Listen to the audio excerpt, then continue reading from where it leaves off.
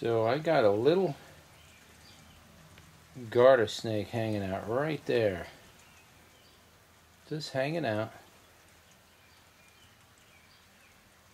I don't want to scare him. I want him up there.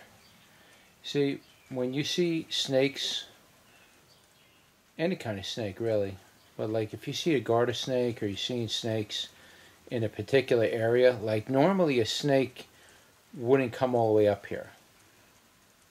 They generally hang out in, you know, under logs or wood or somewhere where they're hidden. But if you see a snake hanging out like this up here, more than likely there's probably a mouse up here that's coming up here eating seeds and little things that may be getting left around. And so they come up here.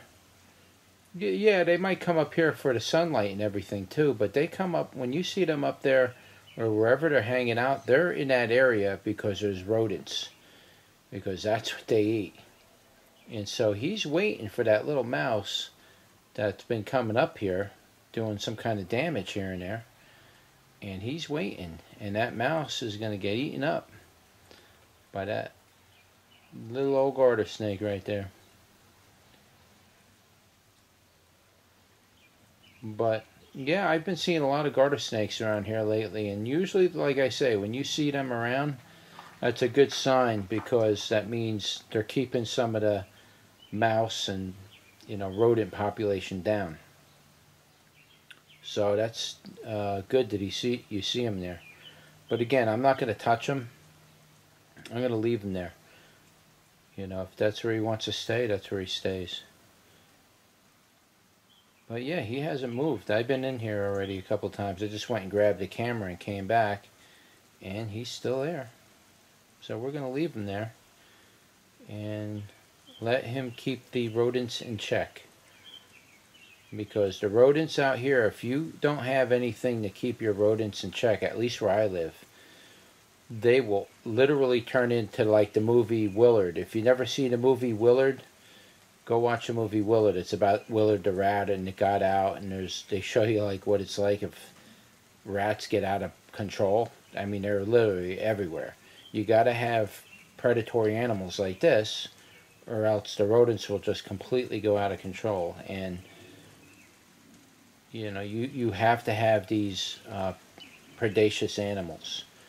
And so he's over here, he's controlling the mouse population. That's why he's in here. That's why you see him up there. He wouldn't come up here. I haven't seen a snake on top of here. I lived here 10 years, so it's the first time I've seen one up here. And that tells me that there's probably rodents running around up here.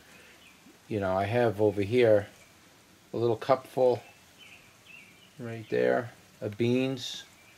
The rats and the mice are probably coming up here to eat the beans. And the snakes are coming up here to eat the mice.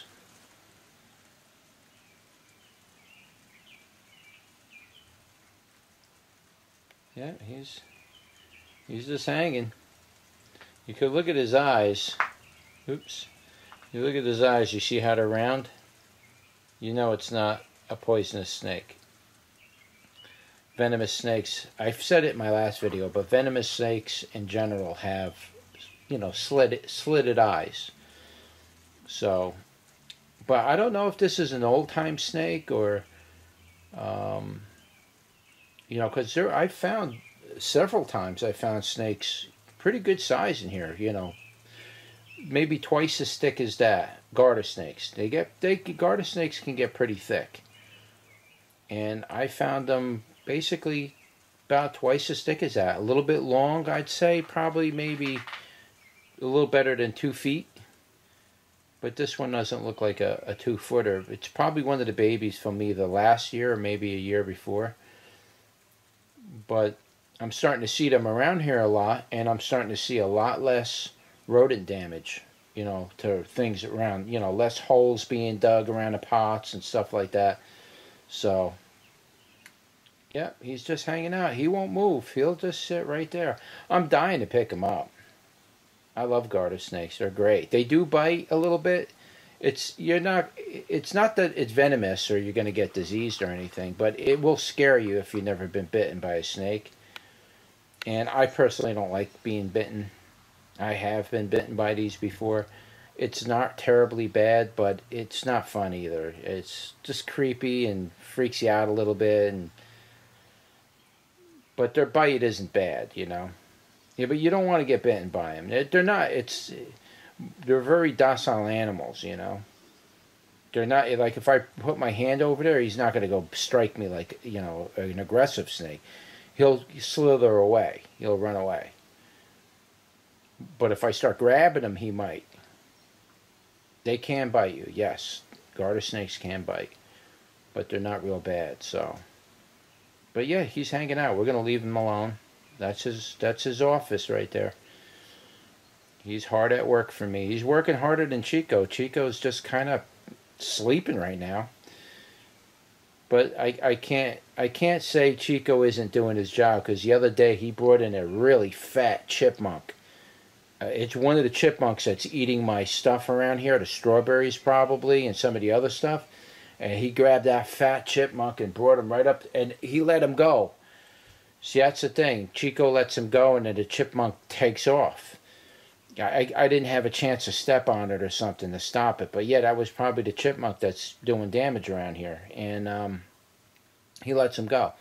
Whereas the garter snake, they will eat him.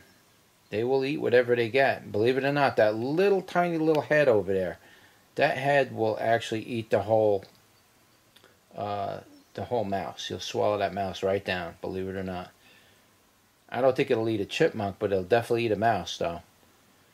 So, and they do eat other bugs and stuff too, if I'm not mistaken. They're not like a rat snake or something like that, which I wish I did have around here, to be honest with you.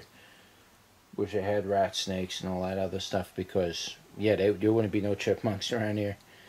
But yeah, that's it. That's my buddy right there, the garter snake. If you see him around, you know you're in good hands. Like, share, subscribe, and I'll see you on the next one.